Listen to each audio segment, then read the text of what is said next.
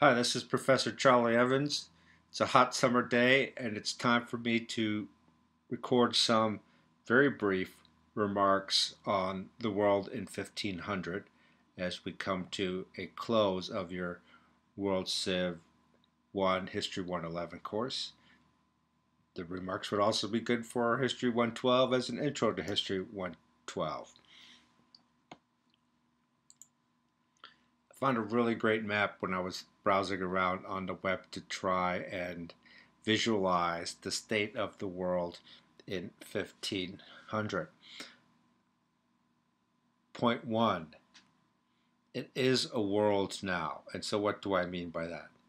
Before 1500, we really spoke of developments in South Asia, in East Asia, in Mesoamerica, in the Mediterranean or the Near East or Western Europe or in Africa, really in isolation. The development of the societies in those areas really took place as a result of internal developments. By 1500, the world was in contact with itself. In other words, all these different areas of the world were in some form of communication with one another. And while Europe became the driving force of that communication after 1500, that wasn't necessarily the case or predetermined case in 1500. It's a world now, and so what happens in Manchu China, what happens in the Safavid Empire, the Mughal Empire, or Western Europe, all does slowly become more and more interconnected after 1500. And it's also obvious, really easily seen from this map here, that it's a world of empires. Um, with the extent of, with the exception of Africa, for the most part, much of the world was divided up between large political scale empires, whether that be the Manchu Empire dynasty ruling China, or the Ottoman Empire, or the Russian Empire, or the French Empire. It was a world of empires by 1500. And that was really because of um, the technology in terms of military and communications and economics that had emerged in the 200 years before 1500 that allowed the creation of large-scale political states. Um, that wasn't something that really necessarily existed before that, although have been empires ever since really 3000 BCE. So it's a world now, it's a world of empires. It was not necessarily predetermined that all those empires were going to continue to exist. Even though it's a world empire, those empires are still largely geo-defined. The Manchu Empire is defined to East Asia. It's only with some of the Western European countries that we begin to have the creation of an empire that is not necessarily defined by an immediate geography. Um,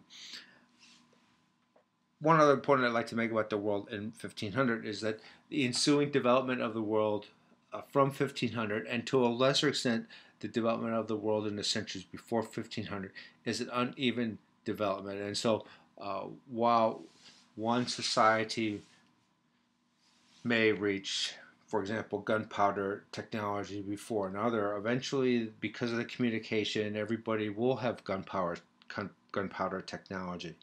Uh, but the different uh, societies do emerge and evolve on a different speed of development after 1500.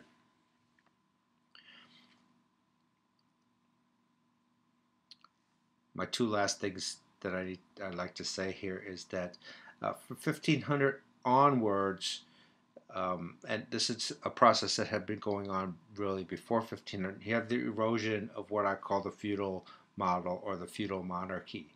And while the feudal monarchy was good for stabilizing a kingdom or a society on a rather small scale for in an immediate time of crisis, as large-scale empires emerged, that feudal model became less and less applicable. And so slowly the ideology, the structure, the institutions of feudalism as they existed throughout different world societies began to decay after about 1500. The last thing about the dividing point of 1500 is that really 1500 isn't an absolute point in time. You could say 1400, you could say a little later under, but nonetheless, it's really a great dividing point for the increasing importance of technology.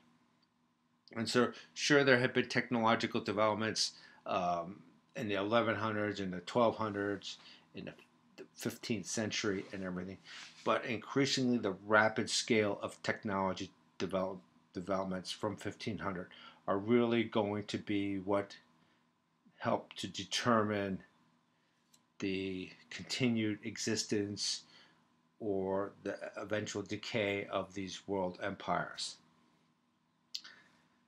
We could argue with that. We could argue with a lot of these remarks about the world in 1500. But looking at the world in 1500, and as I'm looking at the map, the last interesting thing I'm seeing is that there is a Russia, there is a France, there is a China, there is the beginning of the existence of the political structures that would be the important political structures of the modern world. And so that takes us to the end of History 111, History of World Civ. It's a complicated course. It's a complicated period of history just because there is so much happening. Not only is there so much happening, there are so many gaps in our knowledge of what happened and why it happened. And so it makes study of the broad scale history of the world before 1500 pretty difficult. Okay, thanks.